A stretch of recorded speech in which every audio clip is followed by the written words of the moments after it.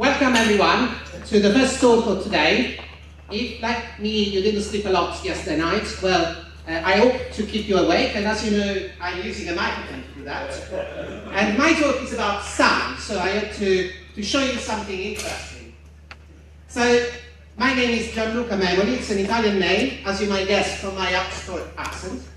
And I've been working in acoustics for, well, now 14 years. I've been doing all sorts of strange stuff. I've been doing noise, I've been doing soundscapes, which is the word that people use to describe how we perceive sound and how we design space around it. I've been a bubble scientist for 12 years, and now I'm working on metamaterials.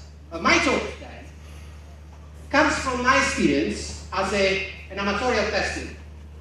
So when I direct a play, I can tell to my light person, can I please have a spotlight, or can I please have a light there, can I have a diffuse light, can I have a light which follows a character. I cannot do that with sound. With sound, I have to rely on speakers which are placed in strategic positions by people who know what to do that. And you can see that there is an array for a concert. And what we do is we design those so that everyone in the room hears the same sound. So, let me show you something from my days as a consultant. Imagine this is a theater, and what you see there is the sound which is going on. And as it goes on, you see the waves which propagate, and suddenly everything is filled with sound. The same sound for everyone. But that's not what we do with light. So, well, when it doesn't flicker, of course. So, my idea is, can we get the same? Can we do the same with sound that we do with light? So that's the outline of my talk, and I start with what we can do and what they do in optics, and eventually I'll tell you about metamaterials and the exciting opportunities that they offer to us. And you can see some stuff here, and I might need some volunteers in the audience to help me with my talk. So, what can be done today? So, what you see here are two pictures about Dolby waves, so surround sound. Now, what I would like you to get from your seats in the audience is how many speakers do you need to do a 5+1 surround system in a home? Can you guess? Well, it's written there, isn't it?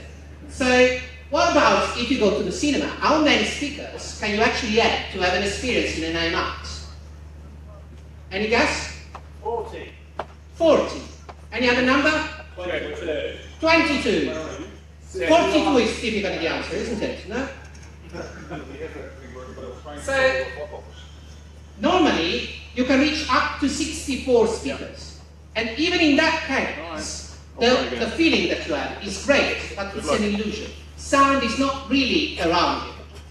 You are tricked to believe that. But there is other applications where you need a lot of speakers to control the shape of sound. So one of that is in diagnostic. So we are all familiar with the idea of using ultrasound to see babies in the womb of mom. And now people is using ultrasound also to cure and to destroy tumors. And this is an image from destroying prostate cancer with ultrasound. So how many speakers, or ultrasonic speakers, do you need for this application? What about the first, the MAM one? How many? 61. Any other? 1? 6. Okay, so you need about 100 speakers to get an effect of a beam which gives you an image on a screen. And if you want to cure, the number increases. So all of these technologies work in the same way. You have a lot of speakers and a computer at the back, which controls them like a director of an orchestra, conductor, does with the orchestra. So the conductor tells them, you play, no, it's your time to play, no, it's your time to play, no, it's your time to play. Each of them is tuned to a note, and in this way, they create a shape. What I just described is called digital signal processing. And, well, the simple way of saying that, but you also see that in front of that probe, there is something which is labeled an acoustic lens. So there might be then a way to improve the performance of these devices. But my goal today is to demonstrate to you that maybe in a short future, all these devices will be obsolete. And we can do sound control in our garages. So to do that, I use a case study, which is levitation. So acoustic levitation has been around for a while. You cannot levitate men, unfortunately, because you would need the power supply that's of a big coal plant. But you can levitate polystyrene beads. And so what I'm doing here is I'm getting some polystyrene beads, which of course, since I'm live, they're not getting on the object here, on the scoop. So what I do is I take my polystyrene beads, I put them here, and what I have here is a wave which is trapped between two sets of speaker, ultrasonic speaker, and that's why you don't hear them. And we need a bit of housekeeping for that. And I know that the people who are cleaning this room will like me after that. But eventually, when it works, something levitates. So let me show you the video. And then you can come and try. I had someone try that earlier to check that it was working. Well, you can try it later. So what you can do with this is actually controlling the timing of the speakers. You can move objects in midair. And so you can make paths, you can make figures, you can make shapes. You can transmit information. And then you can load two of them together and move them around. So this work was done at the University of Bristol from my former supervisor. You can see it's quite cool, isn't it? But what you really want is not that. What you really want is this. What you want is to control in remote with sound something far away. What you want is the possibility of dragging something from you or sending it away. So the first step in that direction comes here, where you have levitation on only one side. I don't have this demo. What you see is that you create basically a shape. So you create a shape, a cup, which takes the particle and keeps it afloat. So the problem with these technologies, so before we can actually use them, is that the cost ramps up very quickly. So transducers are very easy. Speakers are very easy to control, but you need a lot of them if you want to have a control, a spatial control to the seat of this audience, for instance. And then there is a physics limit, because speakers are big. They need to be big because sound has a wavelength which is quite big. And so if they are not big, then they don't respond to buses. So there is a technology limit in making speakers, and the same applies to ultrasonic speakers. But in optics, they don't do that. What they do, since the time of Archimedes, is they use lenses. And what we do for those lights is we use reflectors which change the shape of the light. We use lenses we put objects in the middle between the source, so the light, and myself, to change what happens to the light. So why can't we do that with sound? So these devices have been around for a lot of time for light, so much that actually if you take a £5 note, you'll find an hologram in it, or the Big Ben. So we normally use these things in our everyday life. Why can't we use them for sound? And if we can use them for sound, let me show you what you can do now without going that direction, but the other direction, this way. So that is the example of a lighthouse. And what they do is they use what is called a Fresnel lens to send light away, long, long distances. And what you see down there is a design, so it's measurements that I recently did with my special lenses for sound that project the sound of a speaker from here to the tent down there in workshop 1, I believe. All of this is done with metamaterials. So what is a metamaterial? Well, metamaterials are devices which are engineered to have a special property. Well, saying that, I said nothing, because with these words, I can describe everything. I can describe a guitar, I can describe a Schroeder diffuser, which is the one that you see on top and that is used on concert halls. I can describe a sponge. The trick is that these materials, and I have some of them here, 3D printed, can be made of any actual material, but you can shape them inside so that the sound gets delayed in this particular case. So how does it look? How do they look like? Well, they look like, well, this is a big version. So this is a big lens, and this covers the highest note of a piano. Quite bulky, isn't it? So, but also you can have them in the shape of soda cans. So this was my first, the first lens that I saw.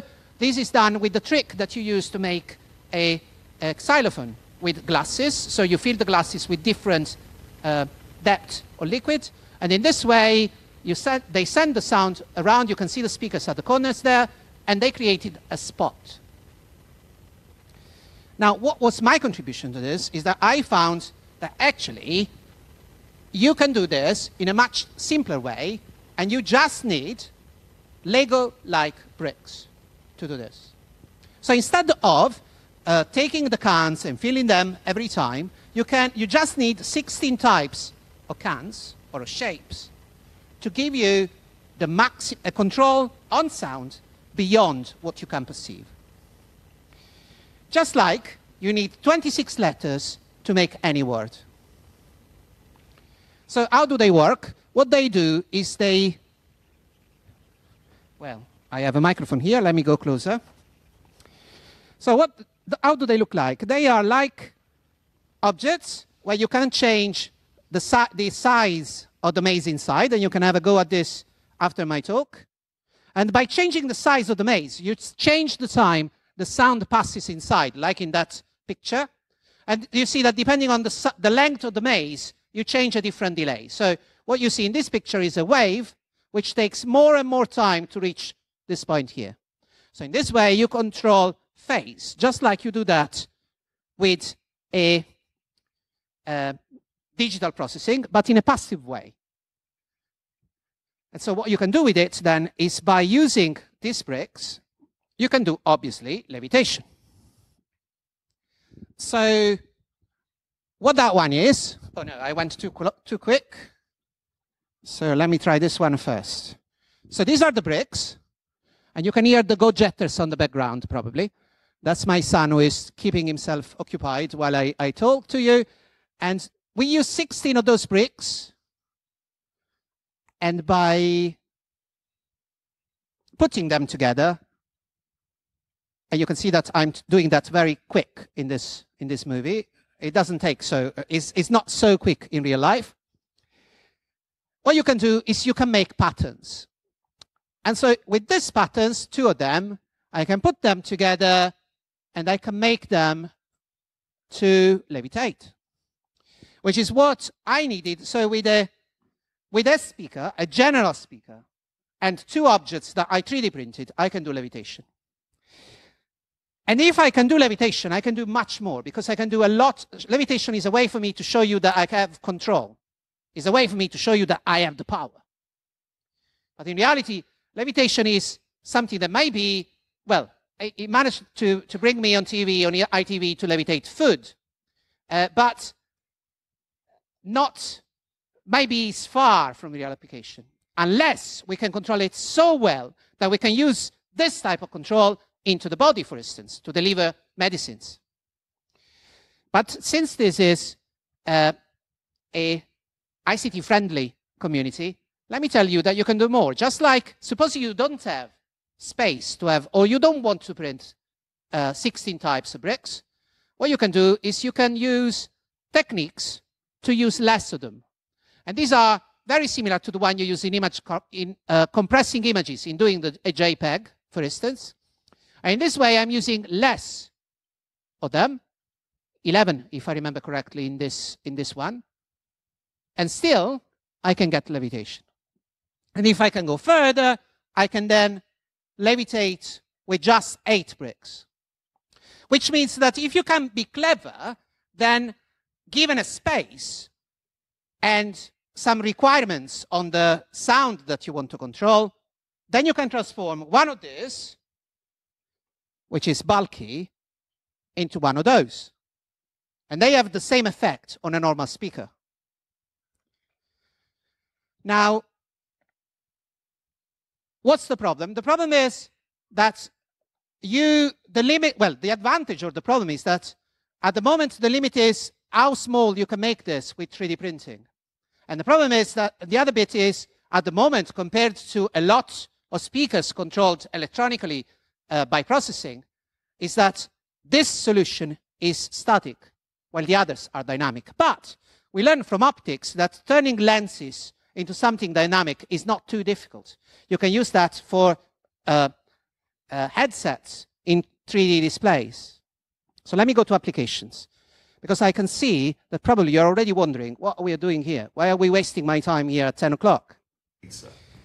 So this was Iron Man. And so as a scientist, I feel that I always try to catch up with Hollywood. And that is one of my challenges at the moment. And what you see here is that the soon-to-become Iron Man is trying to find vibranium in a map. But there is something in this which is implicit. So it's not just an hologram there, which it can pass through. It's not just telling the computer, please spin. It can do more than that. It can actually, and this is even clearer later in the movie, you can actually touch the stuff. So he is doing what's technically, so did you see that? He spinned it just by touching. So he knows where to put his hand. So what's up there? So this is called technically mid-air haptics. Can we do that already? Yes, we can, with speaker arrays. So this is a company in Bristol which sells devices which transform and gives you shapes in mid-air made of sound. So how does it work? You have a lot of speakers, and if they send the sound at the same time, on your hand you feel nothing. But if you time that with different delays, then this eventually creates a spot on your hand, and you feel something. And if you create many spots at the same time, then you can create shapes.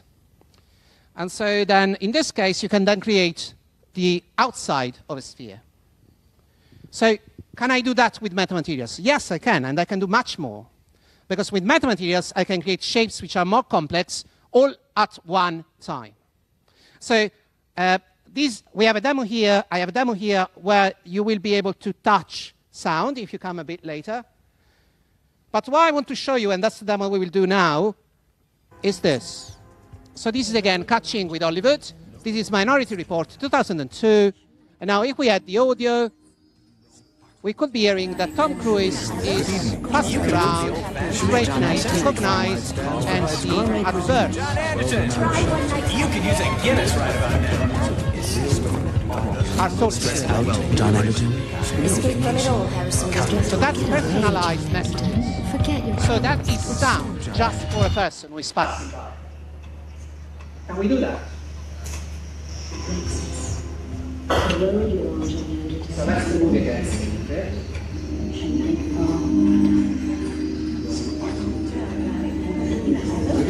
You can move the old fashioned. So at the moment, this is used in show, and let me show you how it works. So you have a speaker. So this is one made by us at Sussex, so in-house. And let me show you how it works. Let me use some of the speakers.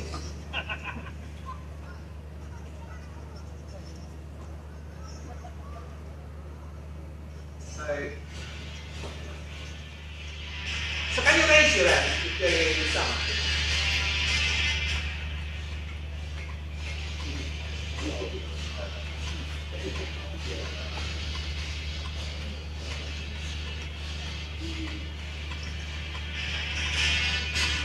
So this is something which is already out there. Now let me show you what you can do with metamaterials. So what I do then, instead of doing this, so can you still raise your hand if you hear the sound? Okay, so now I do. So did anything change? So the people here started raising their hands where they were not before. So what I did is I put something in front and I changed the direction of the sound. And I can shape this in a way that actually goes around this pillar here and creates an area of silence in the middle with sound all around. And now imagine you are in a disco and you are dancing, and eventually there is a space in the middle of the dance floor where you can talk and decide that it's time to go. Or you can also go to the bar and finally talk to the barman and get yourself understood and maybe make an order without being so silly.